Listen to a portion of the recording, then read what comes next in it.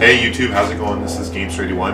I'm standing here. I just got my recent pick up here last weekend. This is the Neo Geo MVS cabinets. There aren't many reviews on this cabinet on YouTube, so I figured I would post a video review over it. I'm very excited finding one of these. It took me a long time to find one.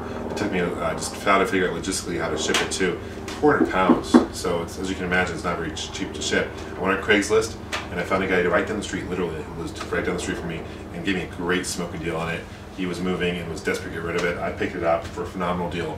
I got 8 games for it as well, which is great. One of the games I'm actually shipping to a really good friend of mine on YouTube. He's going through some hard times with his family issues. I'm not going to name his name. I'm sure a lot of you guys know who he is. He's got a lot of subscribers, popular guy on YouTube. And you know, I just want to wish him the best of luck. I'm going to send him one of my games, and I hope that it just makes his day and helps get his mind off what he's going through right now. So that's my goal. So it's underway. So I only have 7 games for it now, but plan on getting many more. I did a review on the Neo Geo AES system, which is the Advanced Entertainment System, earlier, and which is more or less the same as the system right here. And I did a Neo Geo Pocket review.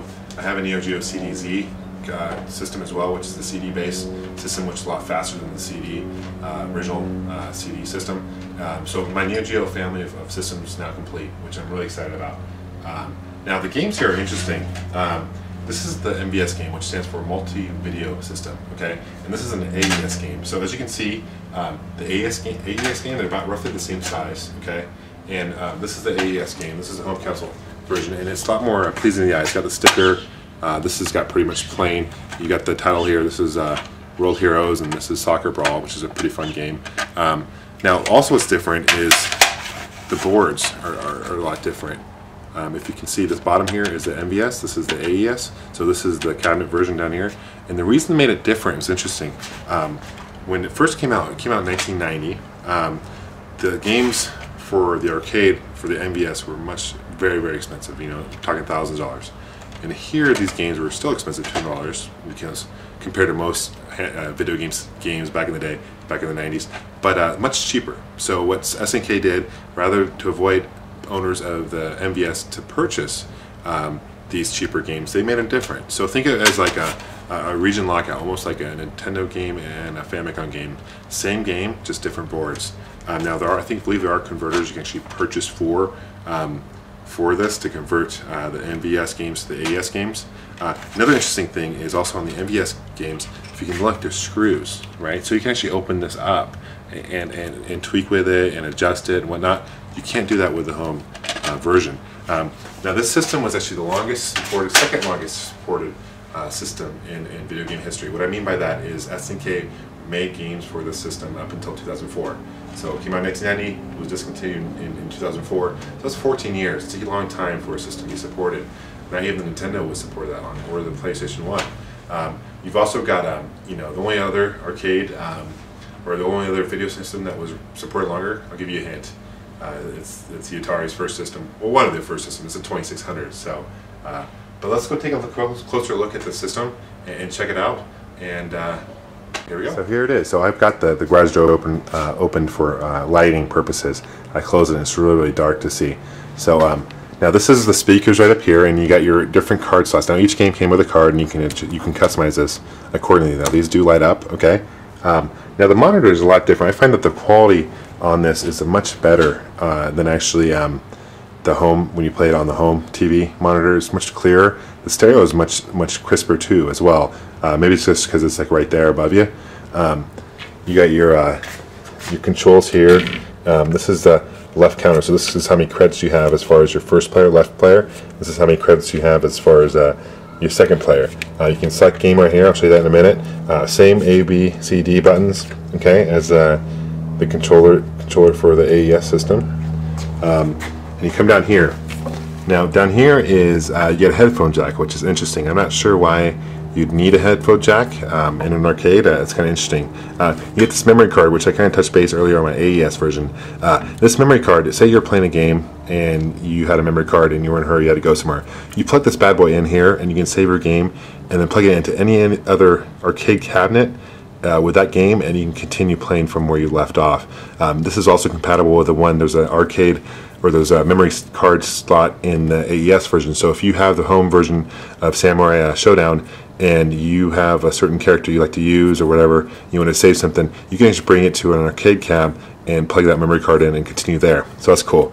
You've got your coin cabinet here. Now these buttons right here are for free play, so when I push this, it automatically plays. Okay, so that's cool. So it's already, I can use quarters if I want as well, but I just like to push it for free play. This cabinet opens over here, and this is where the coins would drop. Okay, and then I got a whole bunch of buttons and extra tools if I want to fix it. So everything's been refurbished and replaced. The guy who owned this had owned it for several years and took really good care of it. Okay, let's check out the side here.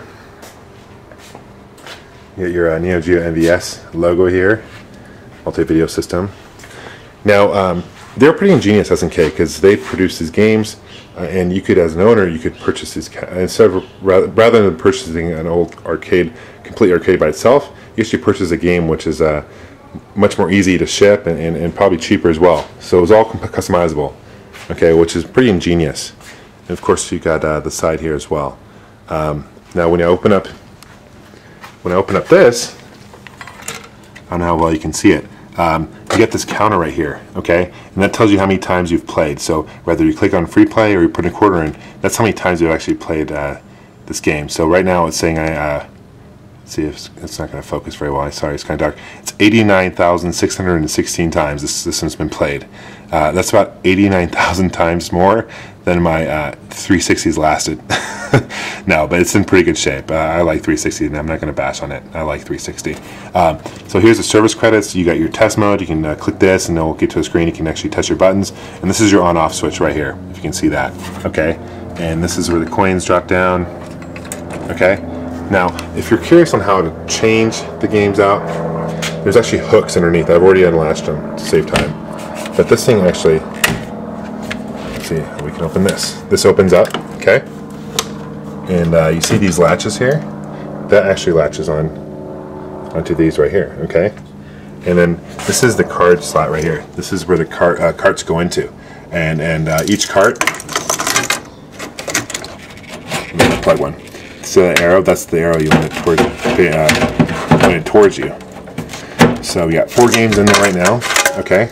And you know, you can totally, you know, if you want to switch out games, it's pretty easy. Obviously, just keep it off. But this is a 4 switchboard. There's 1, 2, 4, and 6, as I had mentioned earlier. And let's go power this bad boy for lighting purposes because the reflection is getting too much.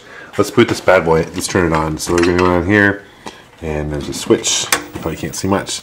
The coins light up really nicely. And I have keys. You can actually lock it, which is cool. There's an anti-drug warning on here too, which is cool, like the old classic 90 arcades that you have. There it is. Winners don't use drugs. Always great to know. Anyway, this is kind of a anime violence warning. Now it's going to go to a demo screen, so let's go down here real quick and click this 3 times so you can hear it. Click, okay. And that's just, I put in 3 credits, and as you can see I have 3 credits here. And then you can select, you got 30 seconds to select what game you want. So you got Samurai Showdown. You got Blazing Star, which is a R-type game, side-scroller shooting, which is actually a really hard game to find for the system. King of Fighters 2000, and World Heroes 2. Let's do Blazing Star. Click on it. Now, interesting about these games, another advantage of having MVS over AES, is the games nowadays are much cheaper. I think the main reason why that is because the AES games, there's more people who own the AES system than they do the MVS arcade, so there's more demand for it. And then there's a lot more appealing to the eye because the stickers and stuff too. But I'll give you an example. If you find Metal Slug 1 for the MVS, the arcade cabinet, it will sell for usually 70 to 80 bucks. Not bad. If you find it for the AES, the home version, I've seen it sell for over $1,000, about $1,000 or so, which is a huge difference. This is a cool game. And then you've got this thing lights up to you showing which game you're playing, which is cool. I've got to replace the bulb here, but I've got keys, and you just unscrew it and you open it up, and there's fluorescent light down behind it, so I can just replace that pretty easily. No, I'm not too worried about it. So yeah, that's the review over this arcade. This is the 3rd arcade that I own. I have Arcade Legends 2, and which is 100 games in one, and I have a Cocktail Arcade, which has about 39 games in one. So with this addition, it's a nice addition to my game room. So I just have to find a way to get this up there. Thanks for watching, guys. Happy gaming. Take care.